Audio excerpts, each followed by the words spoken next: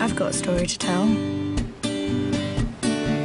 I come from a no-parent family. My mum threw herself off a bridge because my dad didn't love her. So you might say I've got the perfect excuse to be a bit rebellious. Are you 18? Yes. Can you prove it? There. That'll be £2.99, please. But I've just found a new friend. I'm the new cleaner. I'm Beth Fisher. Oh, look at that. That's amazing. You should come for dinner. Are you applying to university, Amelia? I'm not actually going to uni. I'm writing a novel. That's cool. I could teach you creative writing if you're struggling. Just you and me writing? Yes.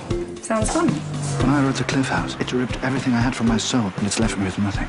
But it was good. My dad thinks you're really clever. Did your dad really say that? I really wouldn't let your daughter anywhere near me. She's 17. That's old enough to know your own mind. Is this a lesson on subtext, Mr. Fisher? I love Amelia. She's great, isn't she, Dad? Yes. Oh, you want to be a dropout too, do you? Like that ghastly girl? To Oxford.